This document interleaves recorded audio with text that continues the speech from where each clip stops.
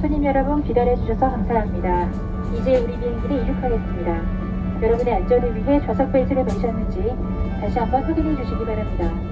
So a few days ago, I moved to South Korea to become a student at Korea University's Korean Language Center. I'm actually on day 5 of my mandatory government quarantine, and by the time you watch this, I will hopefully have completed my quarantine and be outside using my Korean. But before we jump to the present, let's go back in time to where this whole move began. As many of you know, I started learning Korean back in January of 2016 when I found out I was accepted into a study abroad program / internship at Suncheonhyang University in Asan, South Korea. While studying at Suncheonhyangdae my first semester, I genuinely fell in love with the Korean language and life in Korea. So much so that I extended my study abroad term from 1 spring semester to 1 spring semester and 1 fall semester. In other words, I ended up studying in Korea for a whole year. Since my exchange year ended in December of 2016, I've returned to Korea twice to not only visit the friends I made while studying in Korea, but to also see parts of Korea that I didn't get to see while studying there.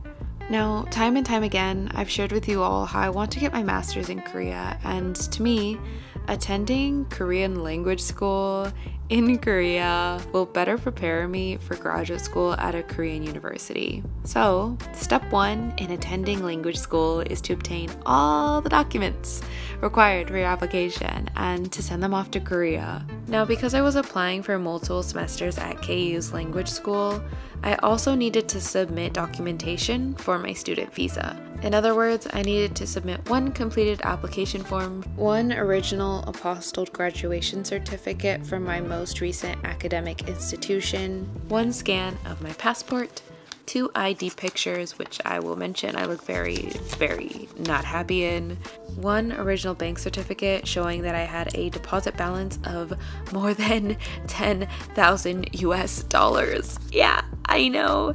And well, that's it. Or at least that's all I thought I needed to submit. Today is April 27th. It's finally time to send in my application to Korea, so I'm gonna make a trip to the post office and make this whole thing official.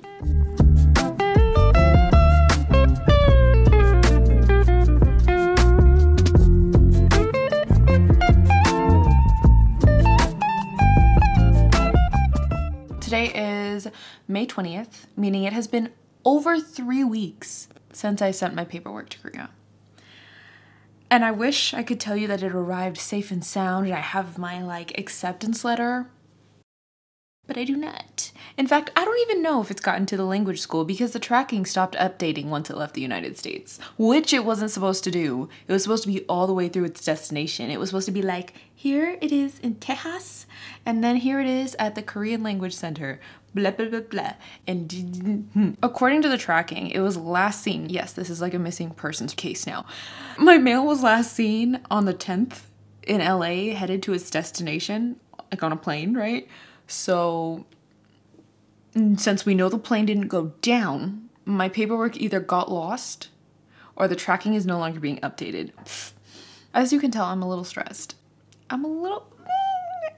In order to make me feel better, I'm gonna email the language school right now to ask them if they have received my paperwork. If they have not, let's write this Korean email. So as you can see here, I've already emailed them before about other stuff. So I think I'm just gonna be annoying and respond to this and just be like, hey, it's me again. Please love me.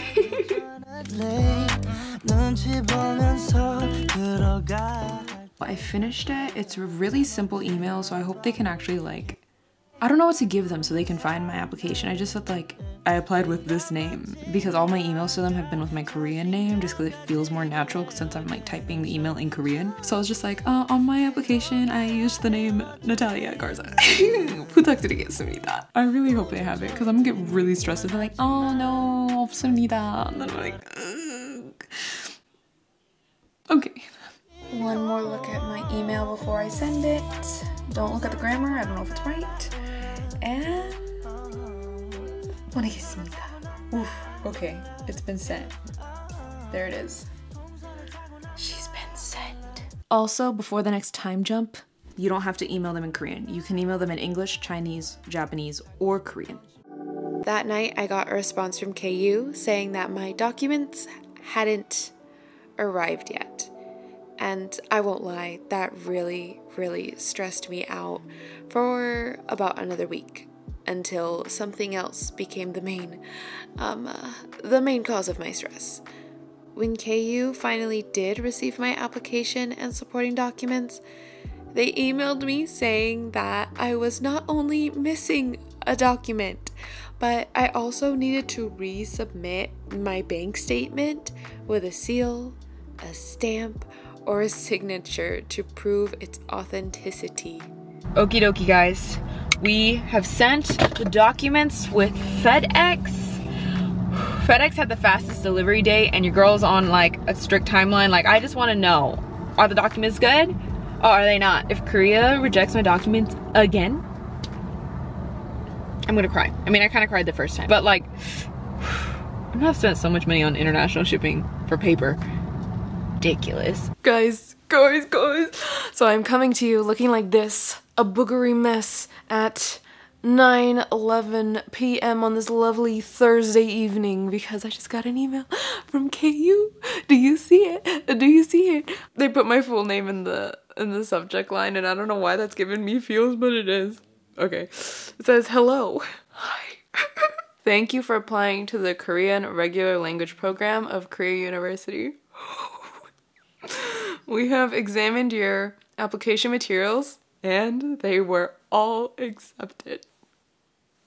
Step 2 in attending language school is to pay your tuition, which surprisingly was more difficult than I was anticipating. When I got my email saying that like all my documents for my application were accepted and that they were ready to receive my tuition, they had told me that they wanted me to pay both my application fee, which is 60,000 won or about like $50 US, and all my tuition. I've registered for 3, which means that my tuition was just under 5,000 US. When I was looking into how to transfer money and stuff, I kind of started to worry because I'm a worrywart. I know, it's a fact. I started to worry like, hey, what if I send it to the wrong account number? What if they gave me the wrong account number? What if I have the wrong SWIFT code? I don't want to lose $5,000. That's a lot of money to like go missing. So I ended up asking KU like very like, please, can I just pay the application fee of 60,000 won first to ensure that you got it? And then I will send the remainder, meaning the $5,000 to you. And they are very reasonable people and they said that was fine. So on Friday, I wire transferred 60,000 won, which let's get into this because it was a much more difficult situation than I anticipated, or maybe it's just me making a big deal out of nothing. I have Chase Bank, which is one of the biggest banks in the United States of A, which made me think, or assume incorrectly, that I could transfer money to a Korean bank in Korean won. But I found out you can only wire money in USD and euros. Not helpful. So I started asking my friends that are expats in Korea or friends that have studied abroad in Korea for an extended amount of time how they transferred their money when they wanted to send something from a foreign account to a Korean account. And I got quite a few answers. Some of them I think I had seen before, but they didn't have really good ratings on the Better Business Bureau, which is a like credibility scale run by the US government. I decided it was just safest to go with my bank. I got an email from KU saying that they have received my application fee. Once I pay my tuition, they will send me the documents that I need to apply for my visa. Let's do some math, guys.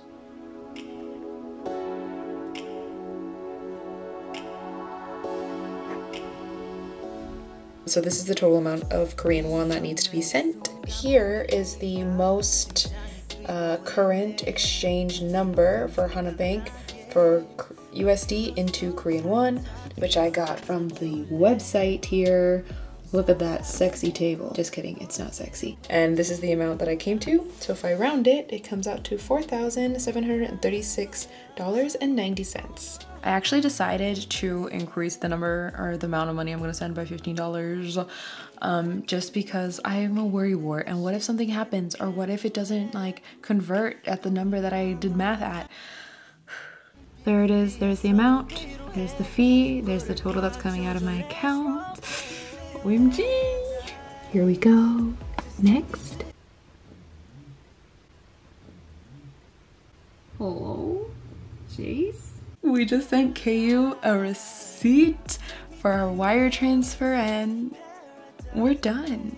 Step number 3 is to apply for your student visa. Eep. So today is Sunday, June 27th, and guys, oh my goodness, KU sent me like scans of my visa papers a few days ago, which means I have come to Dallas to apply for my visa. I am so I basically put everything I need for my visa in this like black folder, not that you care, but I printed out so many extra copies in case I get to the consulate and they're like, you wrote this wrong, you need to print it out and then like fill it all out all over again. So I've started filling out all the forms as well as the additional like COVID related forms. But I'm not done, so we need to finish because we're going tomorrow morning probably.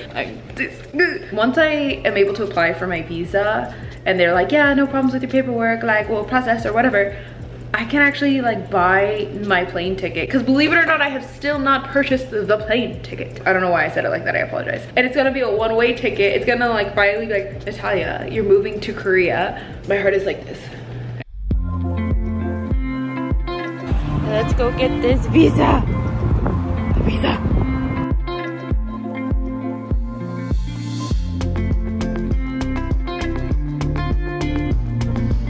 Ooh, my head looks wobbly.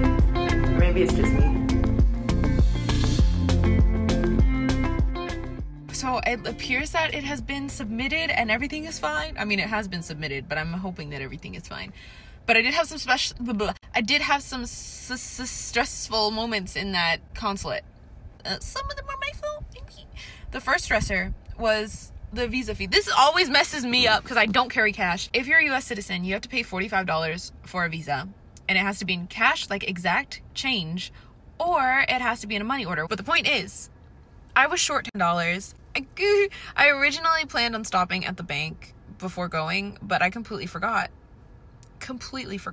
So I'm sitting there in the consulate like waiting for them to call my number. I'm like thinking it over in my head. Okay, I have all my papers, I have my passport, I got this, I'm good, I'm Gucci.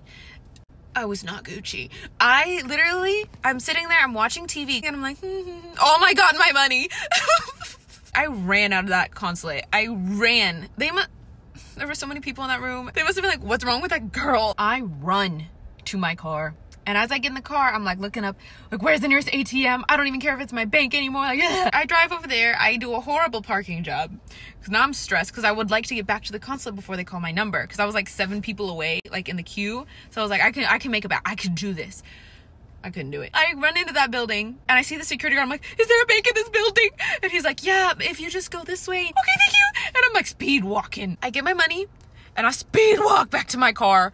And then I like drive and I get lost a little bit because the roads are confusing next to highways. Anyway, I get there, I run back into the consulate building. And then I get called up immediately because everybody who saw me run out of there was gone. God bless. So they call me up to the window and she takes my visa stuff. She looks at it. She's like, okay, cool. Okay, cool. Then she tells me that I did not submit a flight itinerary. And I was like, what? Because nowhere on the website okay, I checked the Dallas consulate website, the Houston consulate website, and the embassy in Washington, D.C. And no one ever said I needed to submit an itinerary because I have not booked my flight yet. So I'm looking at her and I'm like, I haven't booked my flight yet. And she was like, oh, okay, when are you planning on flying out? And so I tell her, and she's like, well, there's a computer in the back. Can you just print out like an itinerary even if you haven't purchased it, which means it's not an accurate thing. So, I mean, okay, yeah, I can do that. You're the immigration officer. I'll do whatever you tell me to do. I will. Anyway, now they have to like further review my documentation and then issue the visa and give it to me. And they said they'd send me a text message when it's ready so I can go pick it up. Step number 4 was to buy a plane ticket. And honestly, this was the easiest step out of all the steps.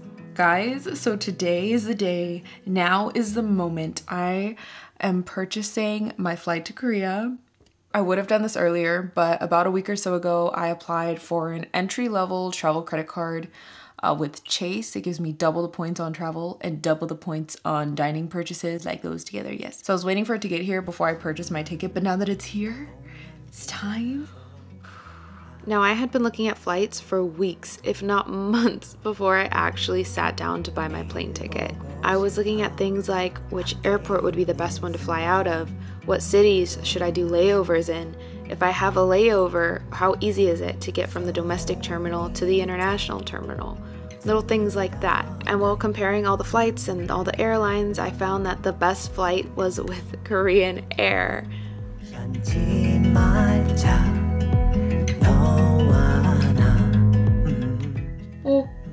Oh my gosh, it's done, it's done. Guys, we have a ticket to Korea. Austin to Seattle, and then Seattle to Incheon.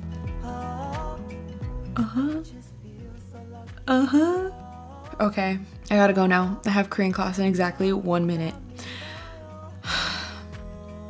Wow, we're going to Korea.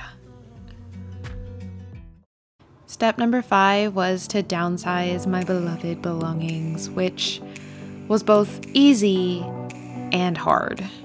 Guys, it's time to start figuring out what I'm gonna do with all my material possessions because I'm clearly not taking them with me to Korea. I'm thinking I should start with a closet just because I've been wearing like the same 10 items of clothing for the past year and a half. I feel like it'll be a lot easier to be like, yeah, this I don't want, this I don't need, this doesn't fit, this I'm taking. Okay, friends, so this is what I'm working with. I know it doesn't look bad, but give me a second. So we have all of this, all of that. We have, oh my goodness, all of this stuff. I decided to start this process by going through my fall and winter clothes because, as one might not expect, I owned a lot, and I mean a lot, of winter wear. Because even though I lived in Texas, I was always cold. While separating my clothes out into keep, donate, and sell piles, I found myself getting a little overly sentimental towards random articles of clothing that I felt each had their own story or memory attached to them. I got this one in Seoul. I think I've only worn it a handful of times. And this one, I remember I bought this my first semester in Korea, like, I remember the sales lady was like, oh, 언니, 이 cardigan 잘 어울릴 거예요, or like, oh, it'll like suit you or whatever, and I was like, girl, I was gonna buy it anyway, but I mean, thanks.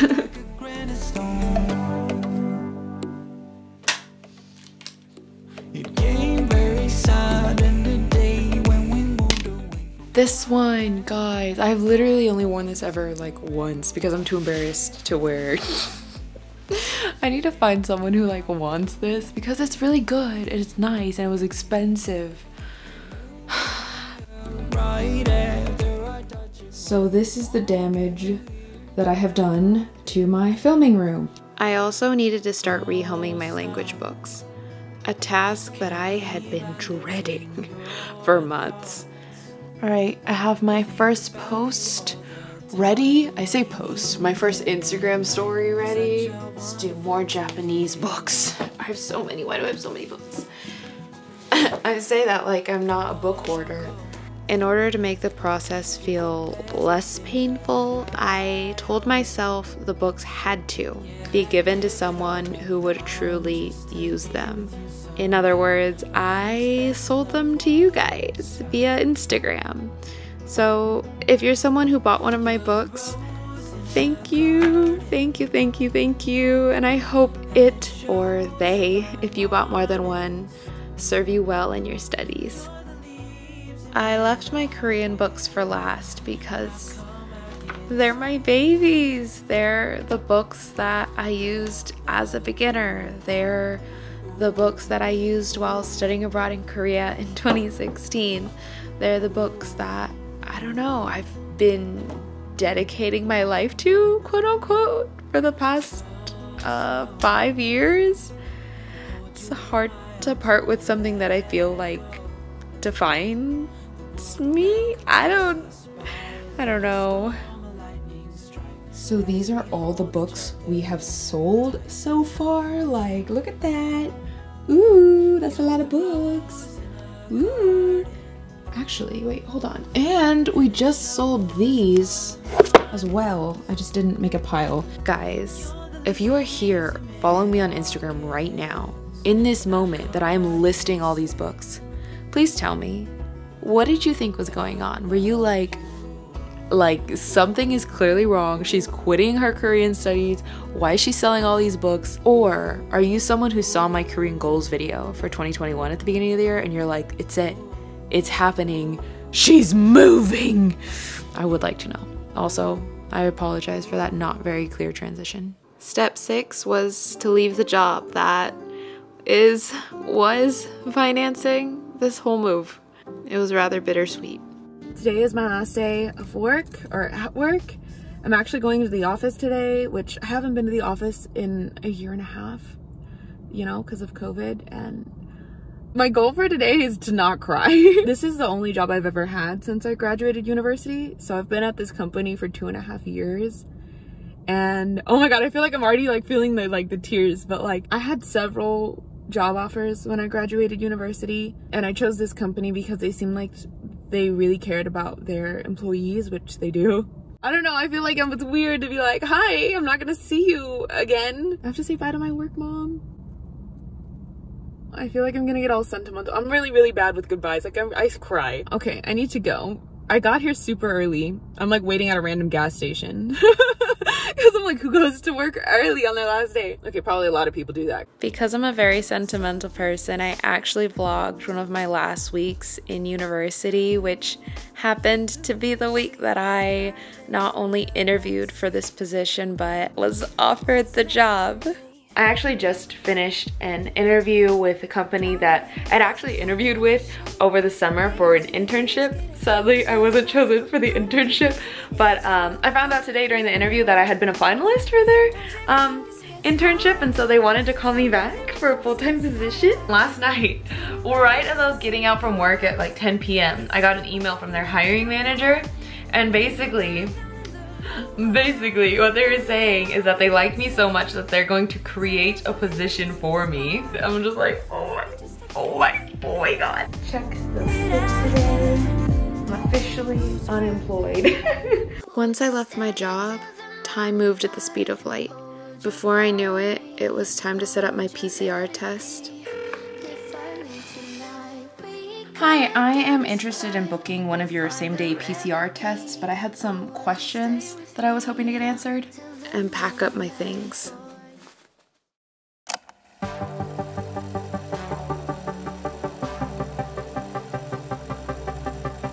Feels like time is going faster than it seems.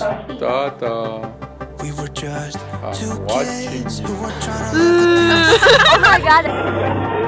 We could see no side, but we should have tried to fall asleep. Remember every weekend we stayed up late and then went home. I wish that I could live that dream, cause it was only you and me. We're in line for Starbucks.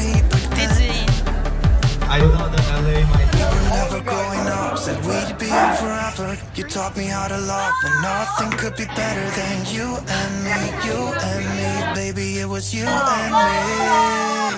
We can never fall, nobody could break us here. I thought we had it all. Take me back to when it was you and me, baby, it was you and me.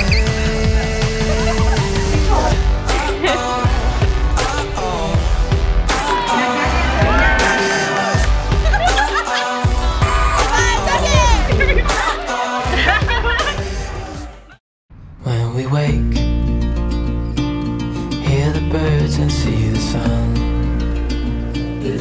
Side by side our fears are done. All the good times just begun.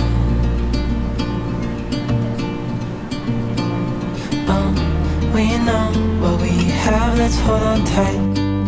Found what we're looking for in life. Call us crazy, but things are finally right.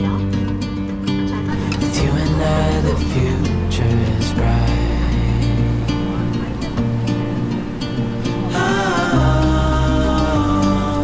You and I, we got it. We don't need no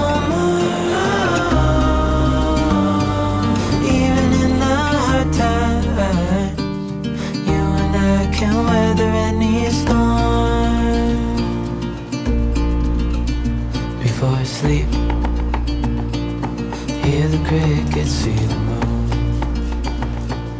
Side by side and through